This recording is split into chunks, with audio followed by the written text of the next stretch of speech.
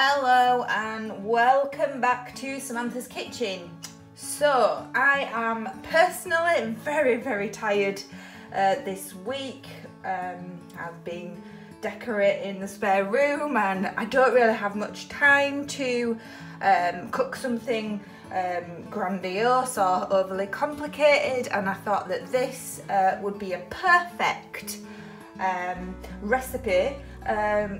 So, you know, if you're busy like myself, I thought that this would be perfect to show you. It is another slow cooker recipe. You don't have to do this in a slow cooker, but if you want to save some time, you can. And it is a hearty vegetable casserole. So I intend to bang it all in here, and voila, in 5 to 7 hours it will be perfect. Okay, so let's get on with what we need for today. So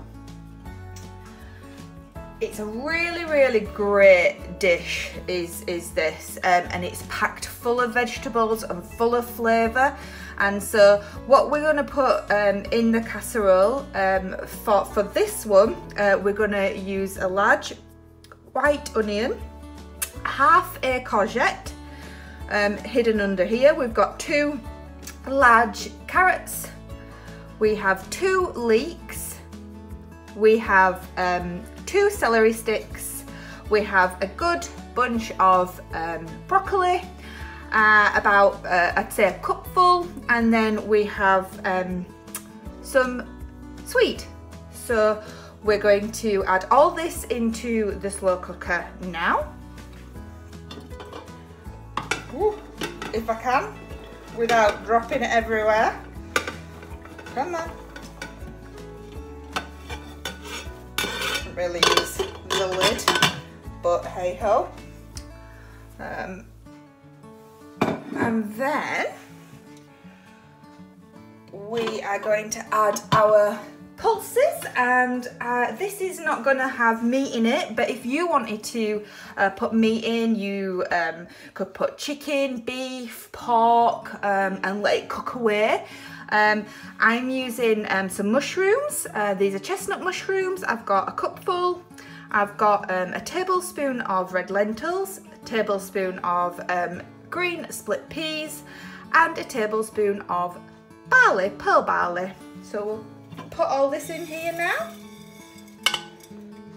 like so.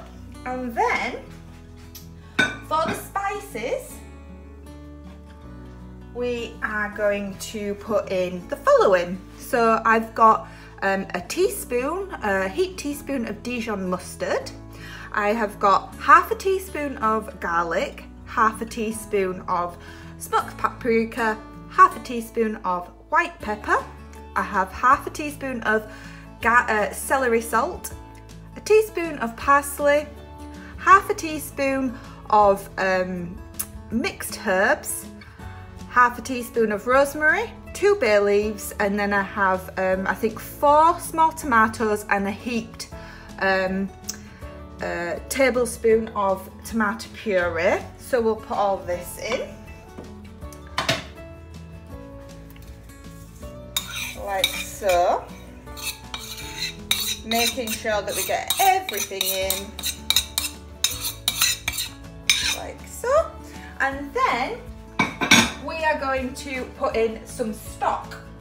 Now in England we have meat-free or vegan beef stock, and I have added 3 stock cubes, and 1 vegetable stock cube. If you don't have vegan beef stock cubes, you can just substitute this and put in a total of 3 vegetable stock cubes.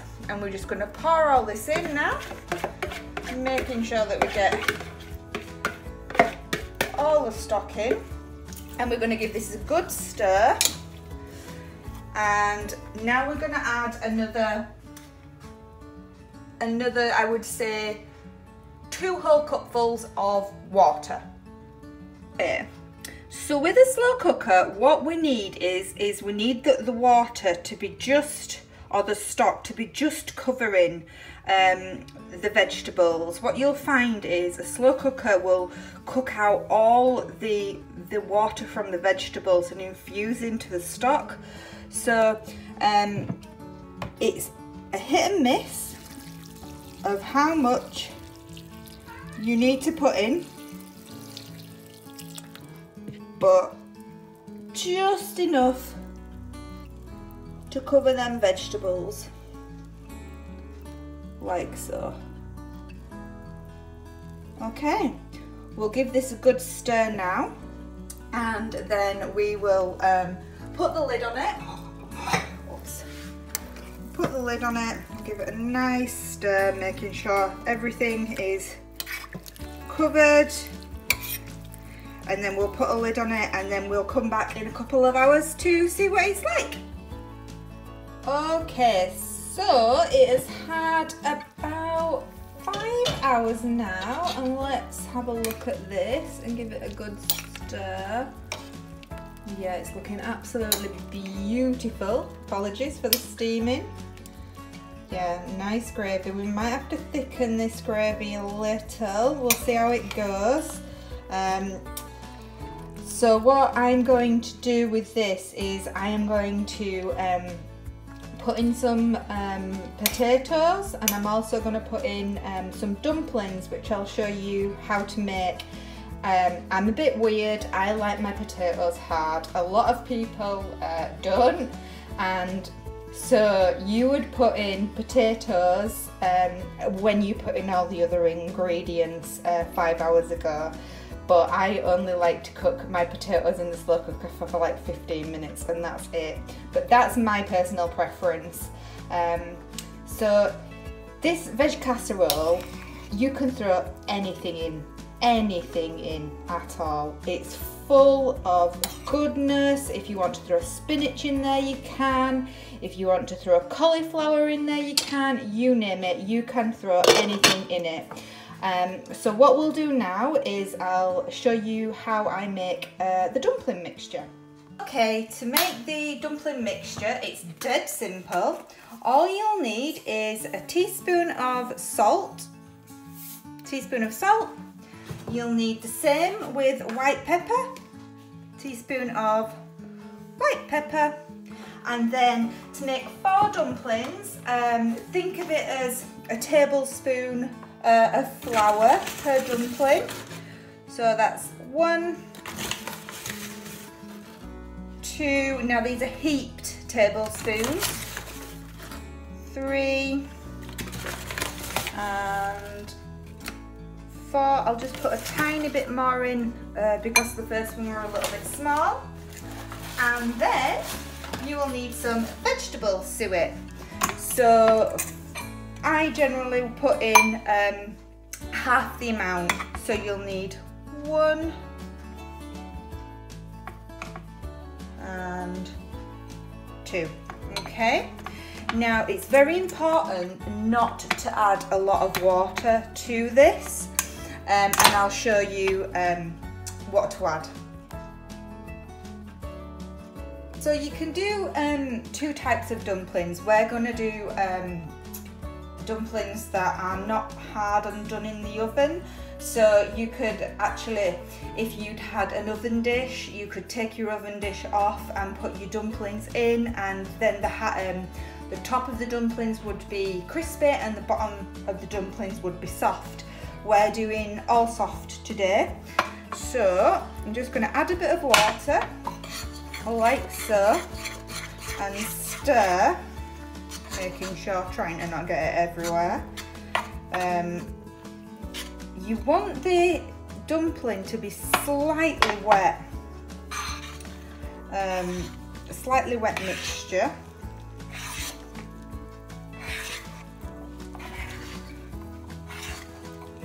Keep stirring that in, and like so.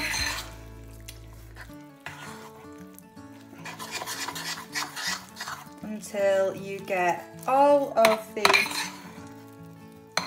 Now, you don't need to worry because if you have it slightly too wet or slightly too dry, just add a little bit of water or a little bit of flour.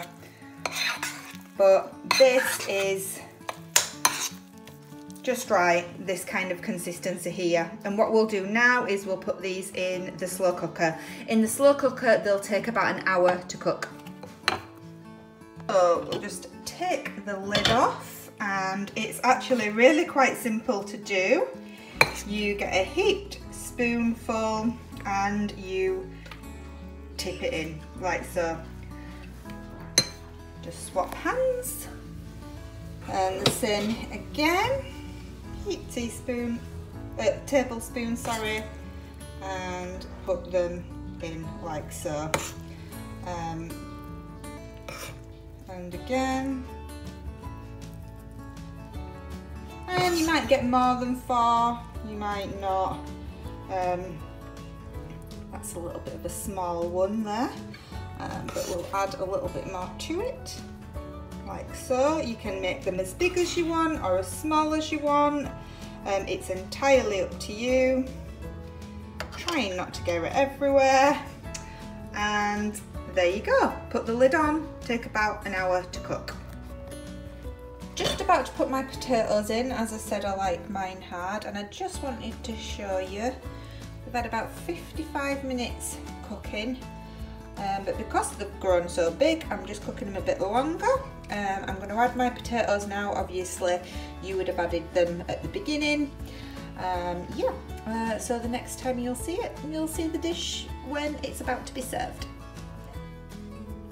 It's now time to serve.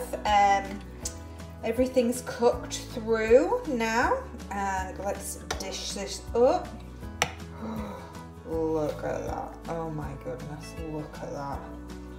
Look at all the beautiful flavours.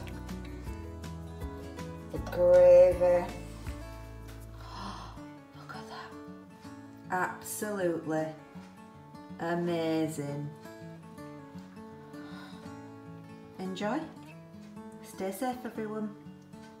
If you like this video, please hit the notification button, like it and subscribe, and I'll see you soon. Bye.